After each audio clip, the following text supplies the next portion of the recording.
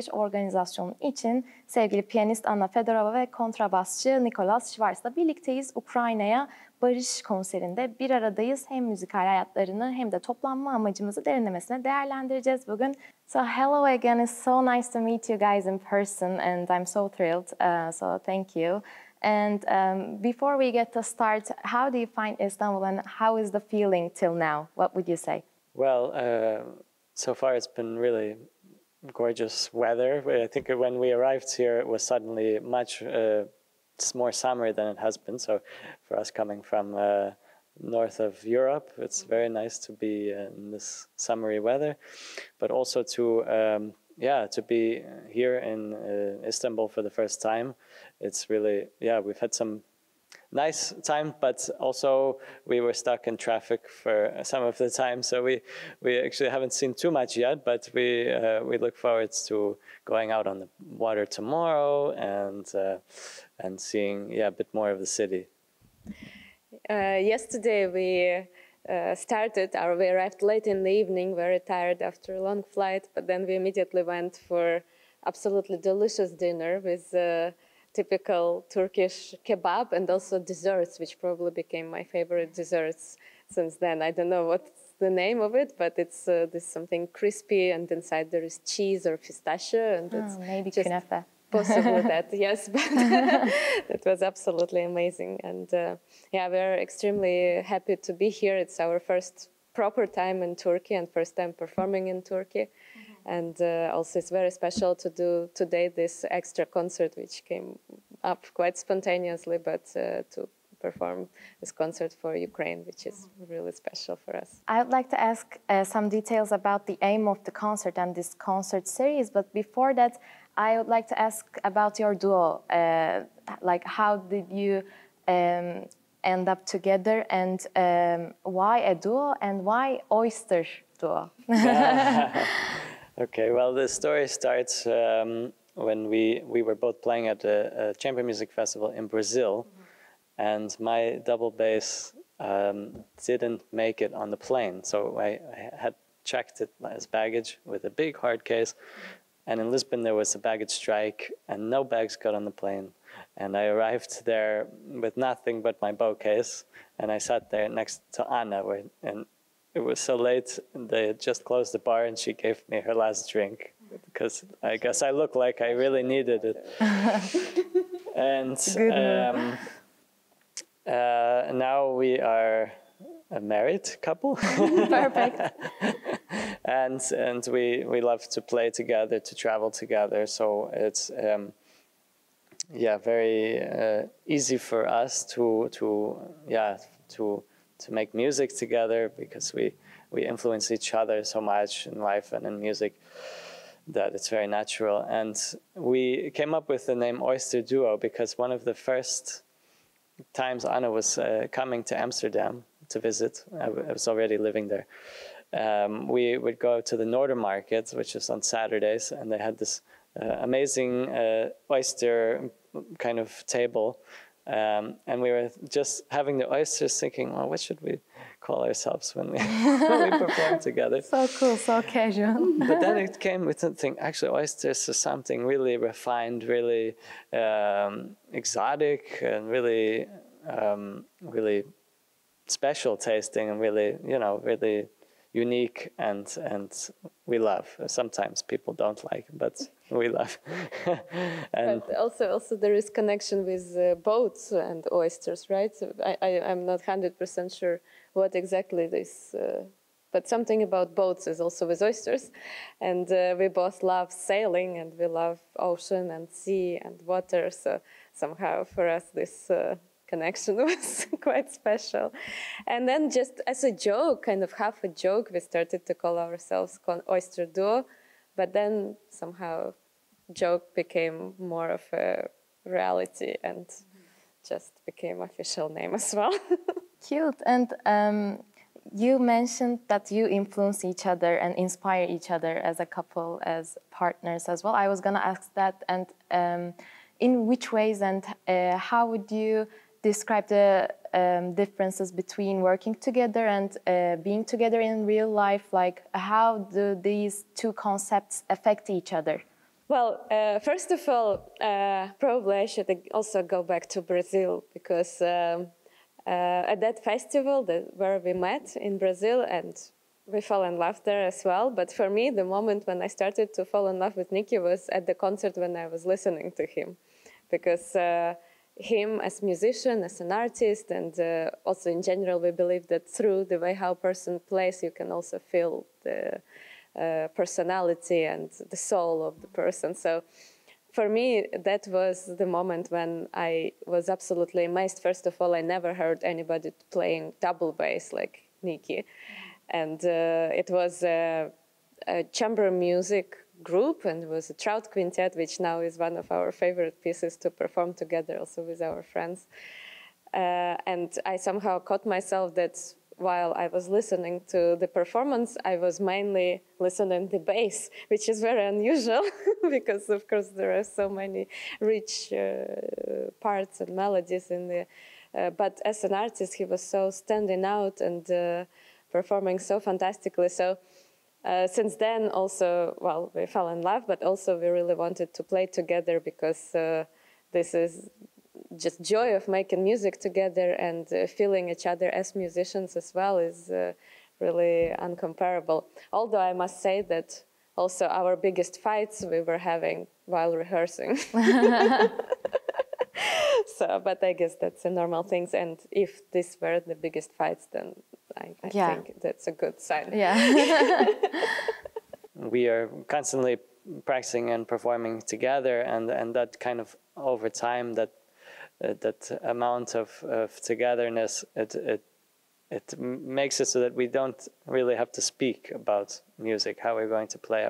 We just, if something doesn't work, we will just do it again, and we can feel each other's sense of timing, sense of musicality, and that is something really special when you perform and play so much together with your duo partner. And yeah.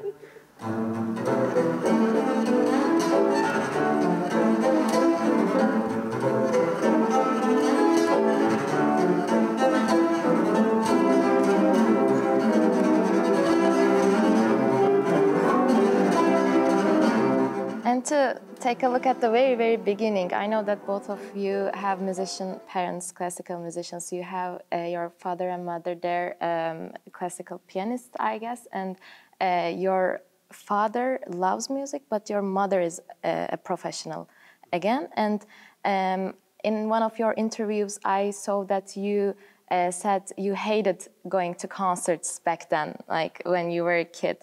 And now, how did that feeling translated, or does it translate it, or is it a concept that has them all? And for you as well, like how did it shaped? Like did it came naturally, or it was the influence of your parents? Like how would you describe the path? My parents tried to get me to appreciate classical music when I was a kid, but it didn't really work because I was into rock and roll and skateboarding and all this kind of things. So I only took to classical music over time. When I started to play double bass, I started actually with an interest in jazz music. And that when you start to learn an acoustic instrument, you have to go through the classical training. And that led to playing in youth orchestra, that led to doing summer camps. And then it led to when I had to decide about, to study professionally in college, then I went towards classical. But that background in jazz and other kinds of music, it still influences me today.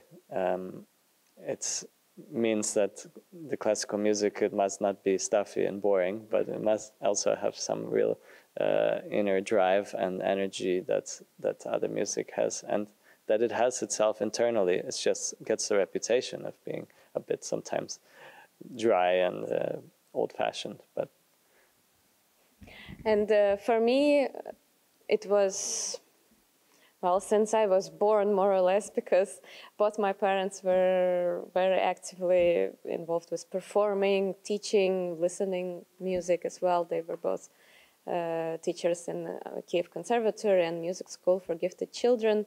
So our house was constant musical house, I guess, where the students were coming and going. There were different recordings playing. My father was constantly practicing. My mother was rehearsing with some chamber music partners and also practicing. So I don't remember my life without music. And very naturally, I, of course, also wanted to start playing, started to learn what can I also do with the piano. Even before my parents started to really teach me, I was all the time going to piano and just trying something. But then, actually, since I was 4 years old, they started to teach me, and then I played at my first concert when I was 6, and then I went to my first competition where I won first prize when I was 8, and my real professional performing career started when I was 16 years old, I guess I could say, maybe 15, but really active one when I was 16. And since then, I didn't anymore have probably normal life. Like also when I was 12, I didn't have normal life. I was practicing 6 or 7 hours per day, and that's probably not what usually normal kids are doing.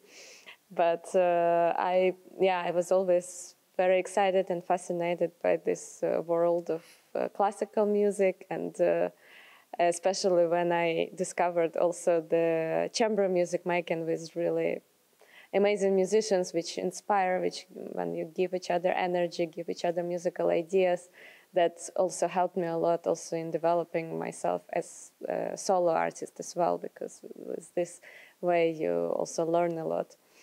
And so I guess that's my story.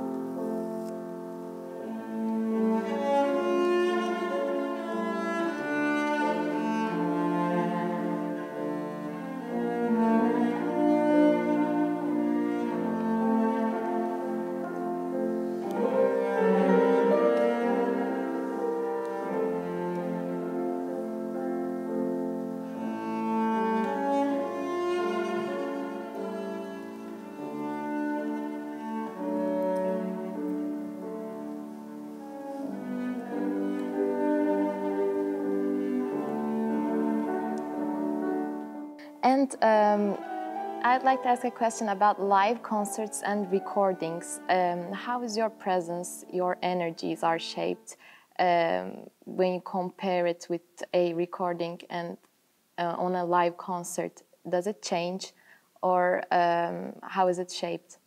Yes, well, I love both. I love also recording CDs. It's in a way very different process than just performing one time a live concert for the audience. But it's also a very fascinating process when you can perform once, then re-listen yourself, find certain things which you didn't really like, and you kind of have in your imagination and in your ears the perfection, and you're trying to reach this perfection when you're recording a CD. And it can be a very inspiring process. I really don't like when CD recording ends up being work to make sure there are no wrong notes. That's not the way to do it. And also the recording engineer we are working with and producer is also absolutely against that. So we rather would have several full takes, but where the inspiration is there, the musical line is there, and performing vibe is there, rather than working on specific notes which were wrong or something like this.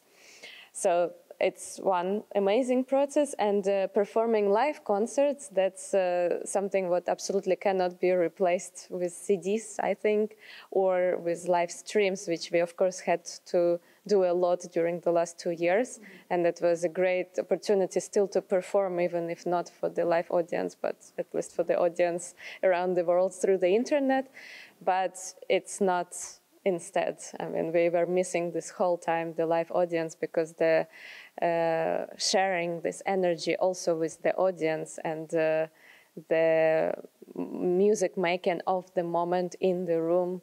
It's always unique. It's always gives much more emotion, much more energy and magic than if you are watching it through the screen, of course. Yeah, we had a lot of experience doing live streams in the last couple of years. And the biggest difference I see is that for me, it's no matter if it's a concert or a really live stream versus a recording, is that you have one chance, and that this is, it gives that extra drive that you go for it. And unfortunately, what started happening with streaming is that people realize actually these are going to be online forever, so we have to do retakes. And so there was actually never a moment where it's like, this is the moment. So the whole performance... Doing it a lot with this is the moment. Yes, but a lot of times there was like, okay, we have to do that again, or that part. And then you will totally miss the inner energy. And the live concert experience is the full, full meaning of that you have, a room full of people who you have to play to, and you have to give to, and you also get something back when you have a live audience and you feel that energy, that gives even more, that you have to really put out your best.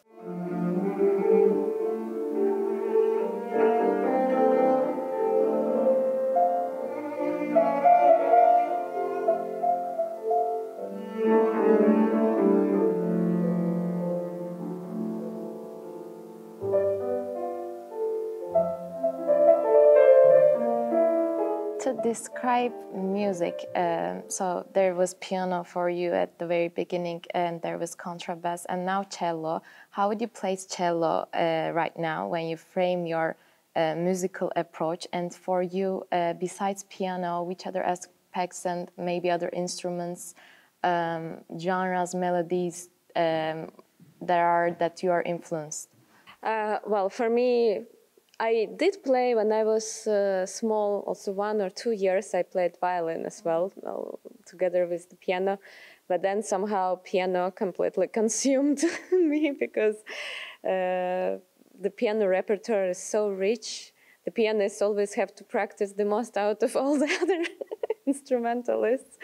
And especially now, also with extremely busy schedule, and also because I'm not just focusing on solo repertoire, for example, but I also love chamber music, and I play a lot of chamber music. It makes the amount of music I have to perform throughout the year really big and rich. So it's hard to find possibility to learn another instrument, although I would love to play cello as well, for example. I really love this instrument, this color and expressivity. So I think if I could learn another instrument, it would be cello. And out of genres, for example, we love playing tangos, and we perform a lot with bandoneonist Marcelo Nisinman. He's Argentinian with some Polish origins. And we have also, well, it's kind of not official group, but the group of musicians who are also performing with him a lot, and we are all friends, and we often play together, and that's something a little bit not completely typical classical music, but it's also not really some other genre, it's just the genre of itself, the tangos.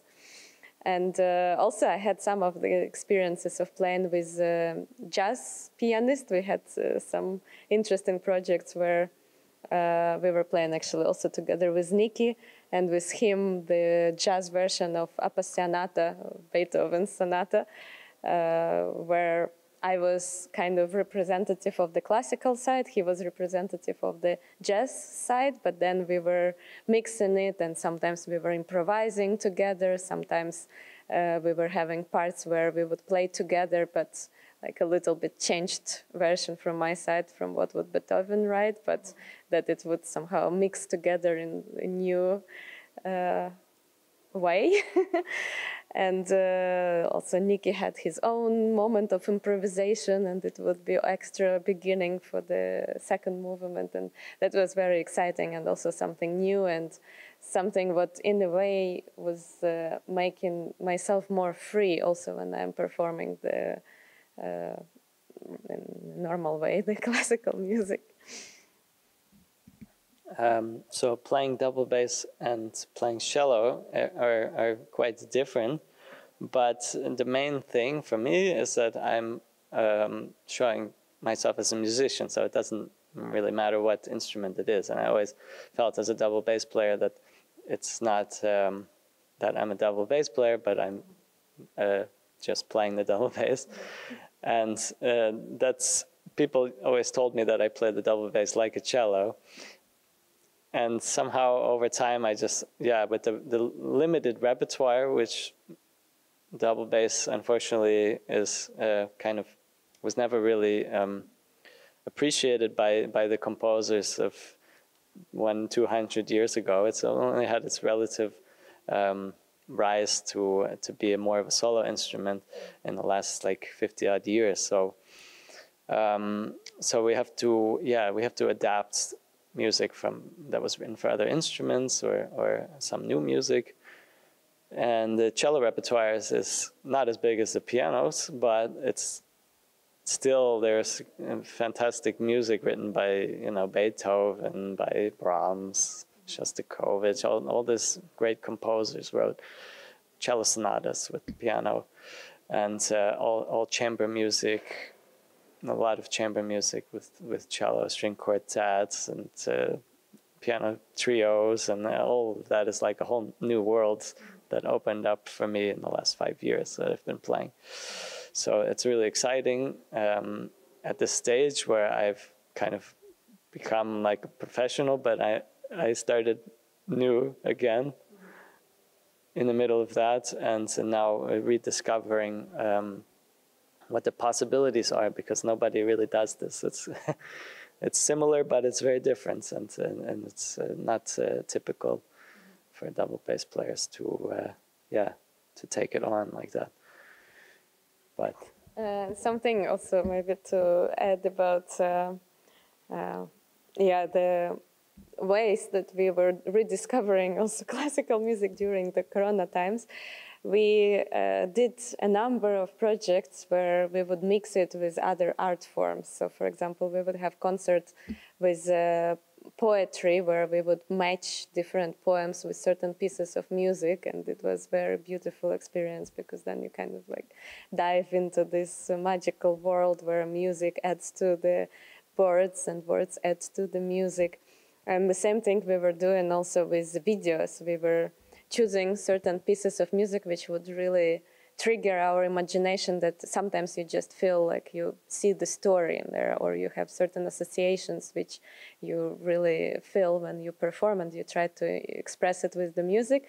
But then we tried to actually visualize what we have in our minds, and we made a number of videos for specific pieces of music, and then we performed with these videos so that the listener can actually see what we're imagining when we are performing. A total art frame, having music, visuals. So. Yes.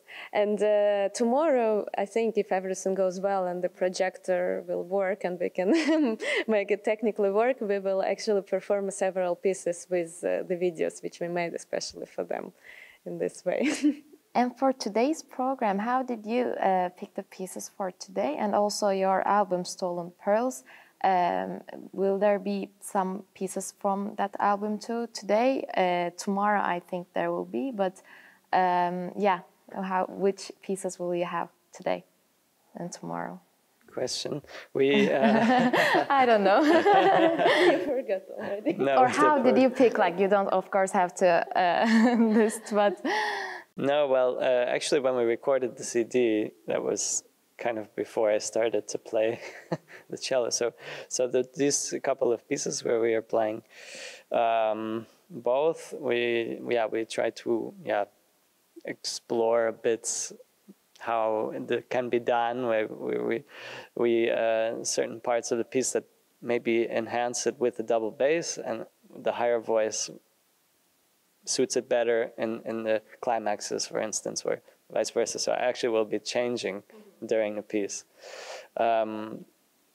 That's not on our album yet, but we are going to be playing the Battazzini Tarantella, which is actually more like a showpiece, and it's the last piece on that album. It's entitled Stolen Pearls because all of the repertoire is actually written for other instruments, but this one is like the encore of the album that's written by a double bass player for the double bass to really showcase what it can do. That will be the last piece on the program. And we will start with the Ukrainian piece by Miroslav Skoryk. Miroslav Skoryk is a very important Ukrainian composer. He died a couple of years ago. And this particular piece called Melody, and lately it became maybe one of the most popular pieces performed at all different concerts dedicated to Ukraine during the war. Because, well, it was already before that quite popular piece in Ukraine for sure, but also outside Ukraine sometimes played.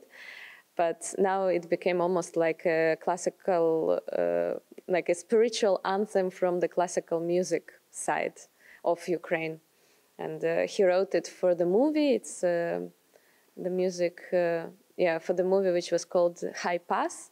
And the director of this movie, the movie was shot during Soviet Union, and there was censure, and many things were controlled. And like he, for example, couldn't show or say certain things that he wanted to show in the movie or talk about in the movie. So he asked Miroslav Skoryk if he could write in the music everything he couldn't say or show in his film. And basically that's how this piece was born, and it's incredibly beautiful, emotional, dramatic. It has, maybe an essence of Ukrainian soul in it. So we will open the concert with this piece, and this will be also played on bass and cello. We made a special arrangement for this concert. And and then there will be another piece from our CD, Stolen Pearls, Hinastera, 5 songs. I think we're playing it today, no? Yeah, and that's originally written for voice. And actually, it's not very known piece even for voice. So somehow Nicky discovered it, and he thought, oh, maybe we should make arrangement of it. It seems like it could work very well on bass. And it does work really well. It's an exciting piece, and and also beautiful with amazing colors, which also shows off the whole range of the instrument. And we made also with the last part of this suite, I mean not suite, 5 songs, with the last song, we actually made the trailer for our CD, where we are stealing the pearls, literally. But this is possible to see online on YouTube or something, but that's quite an exciting little video.